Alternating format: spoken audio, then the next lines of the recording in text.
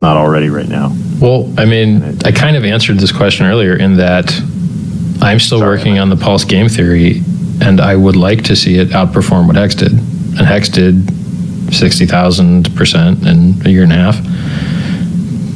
We'll see. We'll see how it goes. It's a different product. It's a different market. It has different features.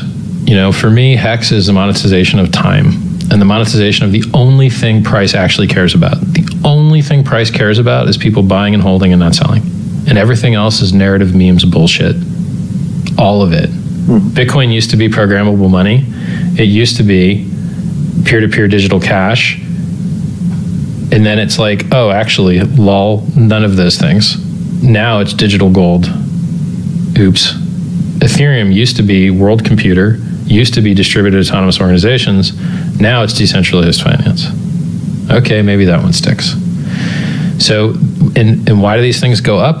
Because people buy and hold and don't sell. And all of the narrative meme crap is just interchangeable. You literally could just switch. You're like, hey guys, we're not about DAOs anymore. We're about ETH is money. Oh, okay. Where did that come from? That's brand new. Haven't heard that one. This is like 6 months old, right? So, you know, Hex for me is still going to have the world champion monetizing of time and the only thing that order books care about, which is buying, holding, and not selling. Pulse, I don't think is going to have a time component like that. It should appreciate based on, you know, adoption, maybe the success of other things that are on it. Maybe, you know, if Hex Pulse does well, maybe Pulse does better.